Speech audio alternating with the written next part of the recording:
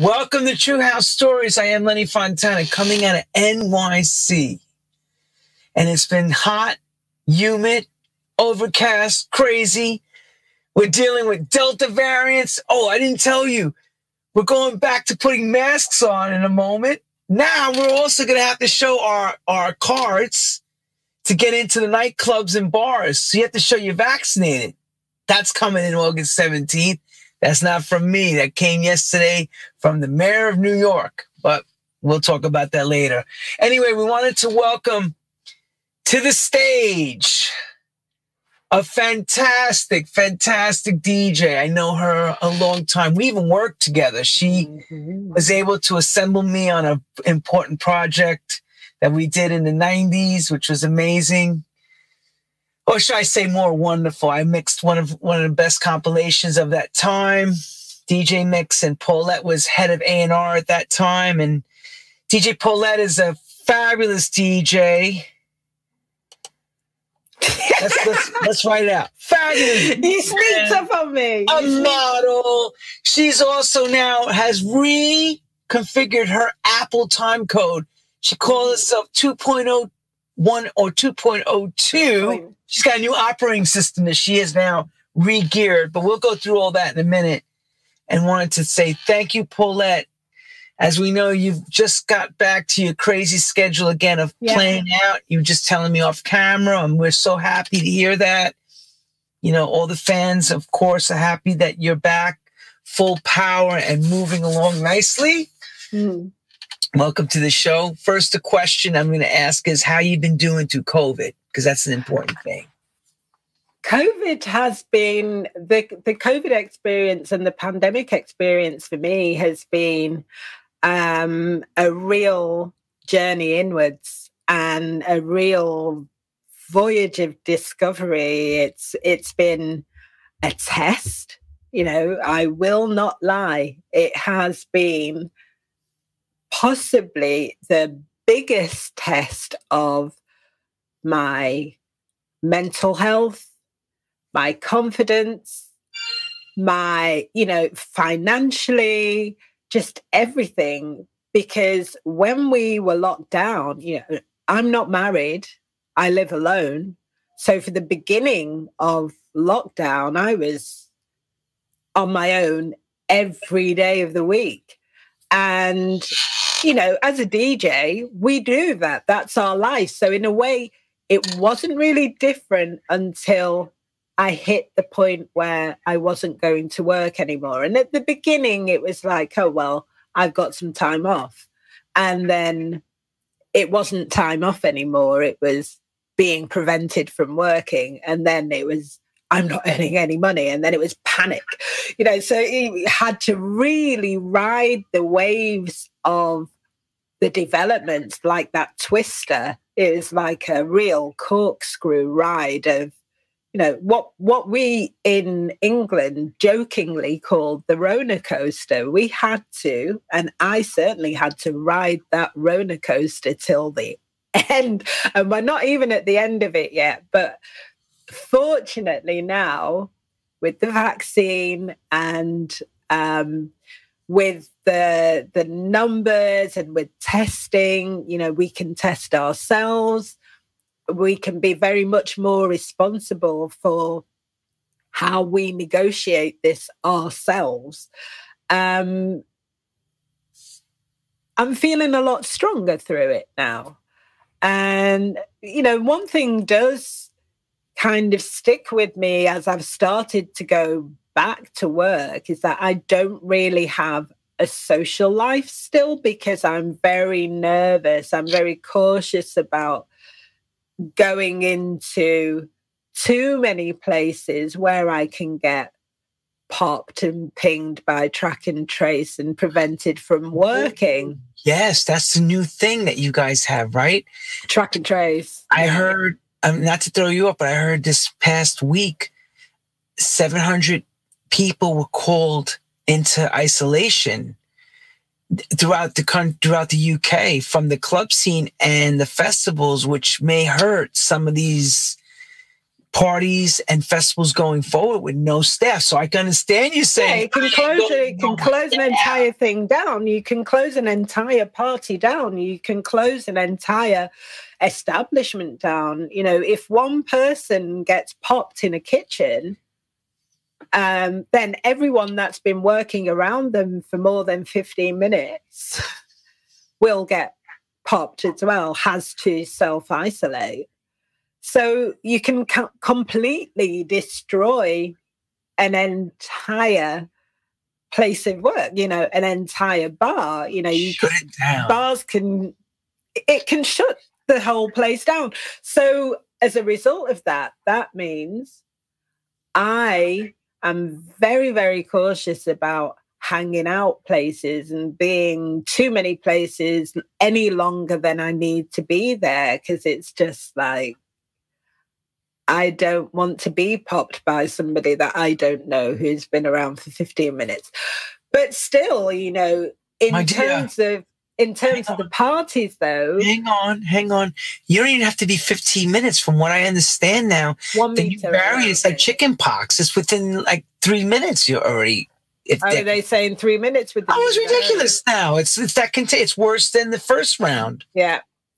That's why you don't know if they look clean and serene. You don't know if they're carriers. It's crazy. Yeah, you don't know, which is why I think with a lot of,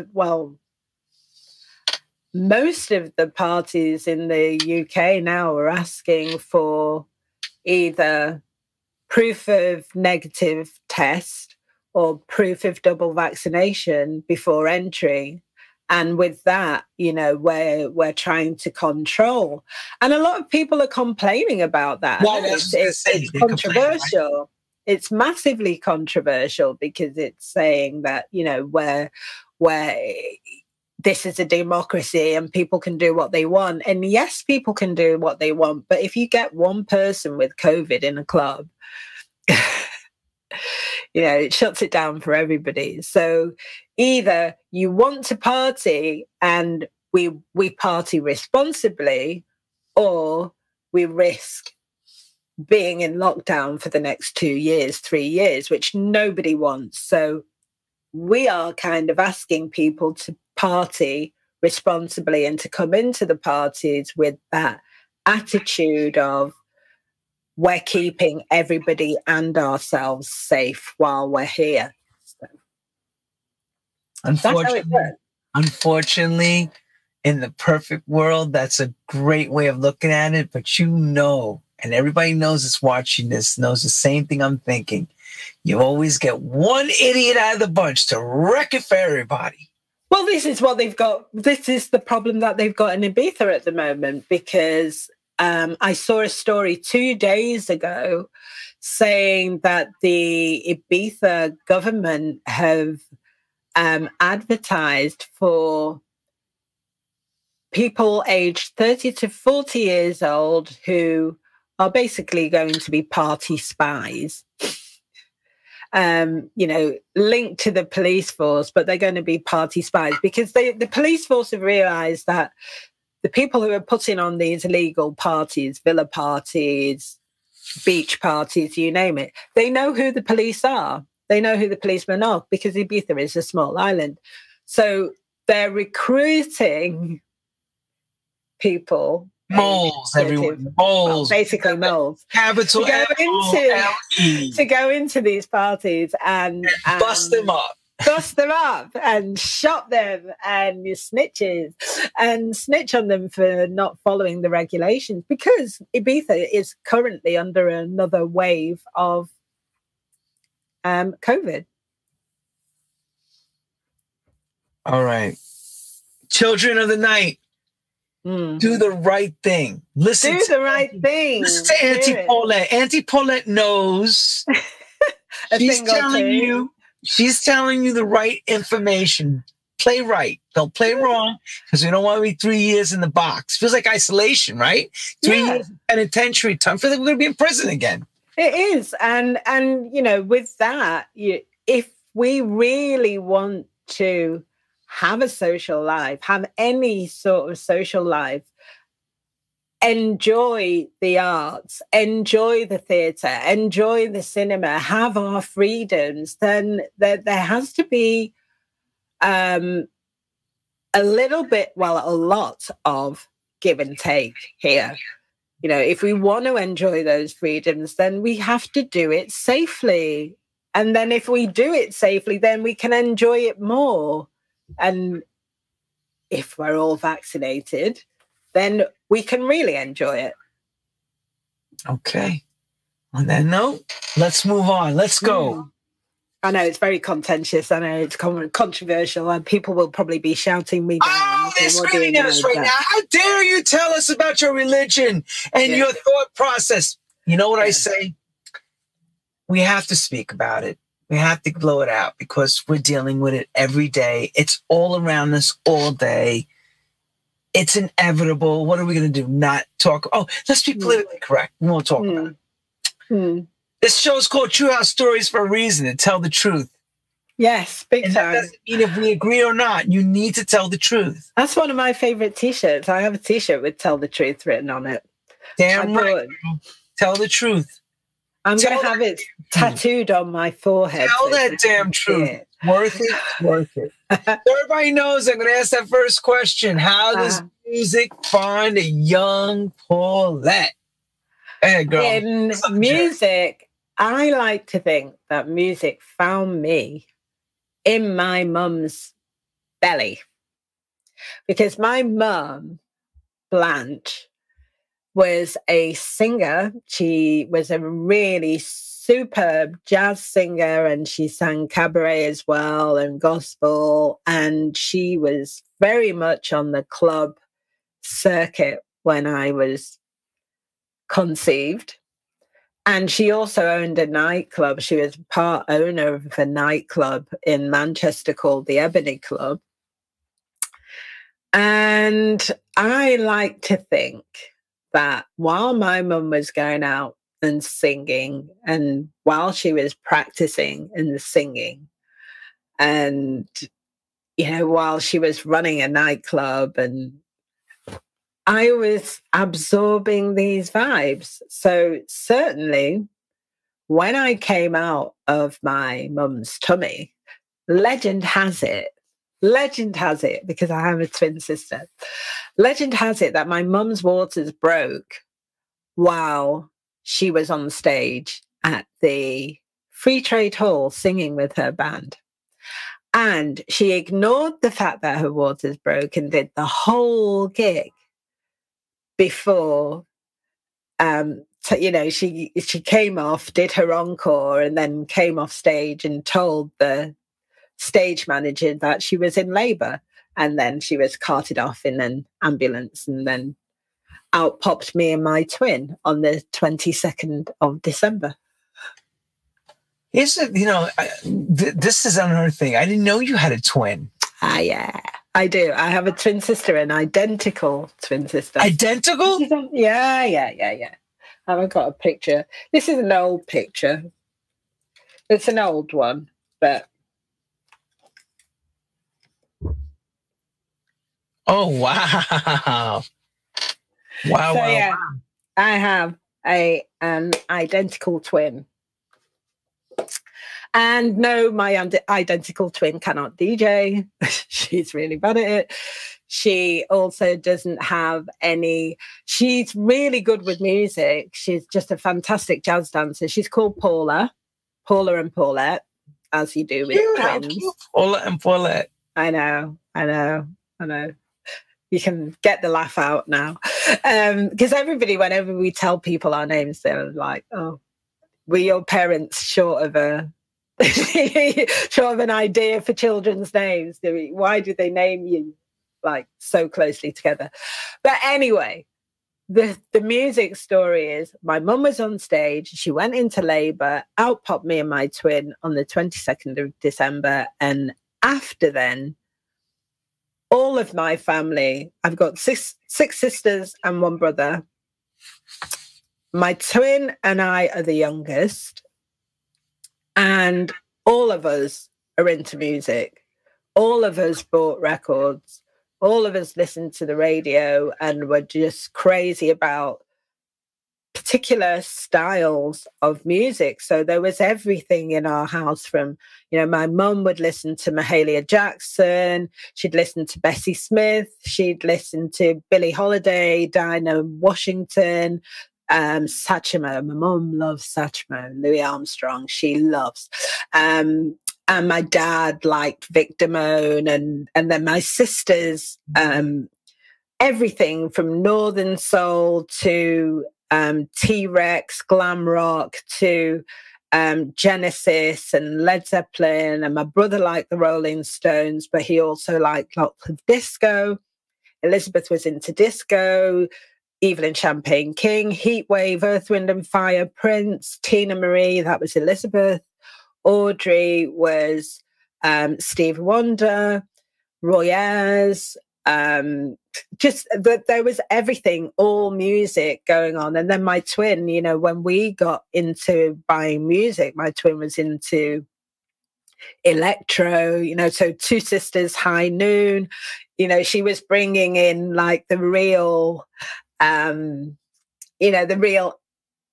electro b-boy breaker sound, and then also lots of jazz. So she, Paula was very much into jazz dancing, and so there was lots of music in the house. So we kind of absorbed it by osmosis. The radio was always on. If my mum had to go out, she'd leave me and my twin sat either side of the radio and say, "Don't move." and she'd go out and we'd start to cry, and then we'd tune in to the radio, to whatever song was on the radio. We'd tune in and then we'd start to listen.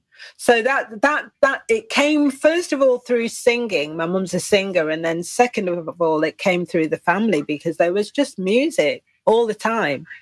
And then when I went to school, I was taught to play the violin and the piano, and took up saxophone for a bit, but I was really bad, really bad at the saxophone, but I was really good at the violin, and I was really good at the piano for a while, but then I gave up because I started clubbing.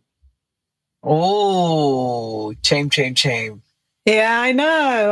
I think if there's any regret in my life, it's for stopping playing an instrument and stopping reading music, because I was really good at it. I did my grade 3 violin when I was like 8 years old.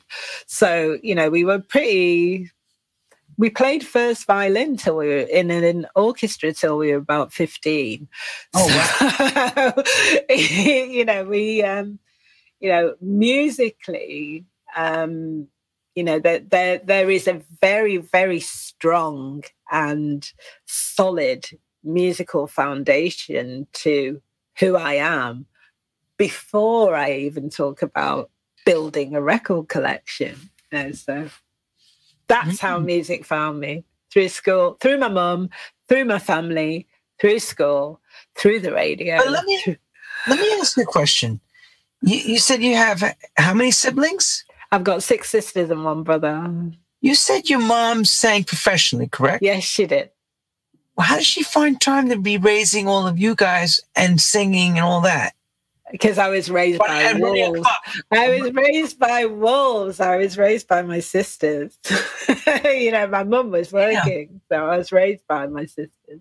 Because running a club and then singing and everything? Yeah. And working in the day. She worked, my mum had held down 2 or 3 jobs, and then there were 8 of us. You don't get to raise 8 kids without multitasking on the job front. It's just impossible. Are you also of Caribbean background? Yeah, Jamaican. Because there's always a funny anecdote that goes with that. Jamaican, they say, "One job, you lazy. You must have like 8 jobs. Postman, factory worker, doctor, dentist, cleaner, do it all. Right. It's like, because I've heard that before. The American Jamaicans say, "One job. That's lazy." Yeah. Let's have like 8 jobs. Yeah. So I'm going, She's got X amount of siblings. The mom is working, owns the Ebony Club. I'm thinking, no, this can't be possible. Yeah, she's working. She part-owned the club. She was singing at night. She was also, at one point, she was studying for a degree. She went off to Oxford for 3 years, did a degree in economics, came back, went to Manchester University, did a degree in sociology, then went off to Birmingham and did another degree in social services. My mum is just like, serious. I'm tired already, guys. I know. I'm just hearing that. I'm like, and then having the kids to do, because if anybody that's a parent knows this. Dad, Ma, I need this. Ma, it's like, and you're in the middle of trying to get a degree at Oxford, run a club, do it. It's like, what? Yeah. Well, that's the joy of having a big family, though, isn't it? God bless your mother, man. God bless my sisters and brothers, because I was gonna say, God bless your mom for having. Wait, God bless your mom for creating some good kids that actually took the reins and handled being the parents. Yeah. That's incredible. Big time. I think that's why I'm such a child anyway, because I was raised by wolves. I was raised by kids. The wolves. I will never, ever be, a super serious adult because of my upbringing, I think. Right. It keeps you young. I hear you. So you went clubbing. This is what I want to hear now. Very young. I started clubbing when I was 15. And when I started clubbing, my sisters were going out to clubs and they were into soul music and disco and rare groove, which I loved. But I wanted to do something for myself. I wanted to have my own friends and my own music that wasn't like theirs. So I'd already started following a lot of electronic music, Kraftwerk, the music coming out of Sheffield, Human League, Cabaret Voltaire. I liked the music coming out of Basildon, so Depeche Mode and John Fox and all sorts of music like that. And then a lot of post-punk stuff, so Dead Kennedys, Joy Division, New Order, and then the more sort of glam side. So I love Roxy Music, love David Bowie, have all the albums, Roxy Music the same, Grace Jones same. So I just built this persona and a music collection around me that kind of said who I was a lot more than disco, soul and funk. And I was the different one in the family. So I had the different music. I had, Velvet Underground, Lou Reed, Rolling Stones. That was, when I was building my record collection, that was what I was buying. And when I was going out to clubs, that was what I was dancing to, Fad Gadget, love, B-52s, The Cramps, all of that, kind of freaky stuff. Okay. And then I like Sylvester, disco, love it. Right. No, I hear you. It's an eclectic. Look, what you're explaining is what Larry Levan played at the garage during that time of the 80s. That music, he was taking a lot of electronic stuff and he was mixing with disco, and I hear it. What you were saying about having your own, your own tracks that became your anthems, more so than what your sister and your brother were listening to, basically others, you wanted to be part of your own. Basically. Yeah, but what you also have to remember... Rage Against the Machine. What you also have to remember is that a lot of the music I was listening to, even though it was electronic, I mean, hip-hop possibly wouldn't exist without Kraftwerk. So, and a lot of disco wouldn't exist without Giorgio Moroder. So the European electronic side had a lot of disco, had a lot of soul, had a lot of funk to it. And even, when I think about Cabaret Voltaire, I followed them not so much because they were different and angular and weird, but because it had funk. It had a bass line, it had a groove to it. And that that was the kind of electronic music I was following. I wasn't following the really super tinny, not very melodic stuff. It had to have a melody, it had to have a bass line, it had to have a groove and beats for me. So that's always how I've been driven with music. It had to have a melody. And I like voices as well. So I was always attracted to really strong, distinctive voices. So, hey, anyway, Gary Newman, Cars, it's got funk. It's got funk, it's got swing, it's got groove there. You know, I will argue that till the cows come home. A lot of New Order's Arthur Baker anyway, so. True, very true. Confusion. So on the, I'm going to guess you had another career before this. Don't miss the rest of this wonderful interview. Search for part 2 on the internet and listen to the rest of the story.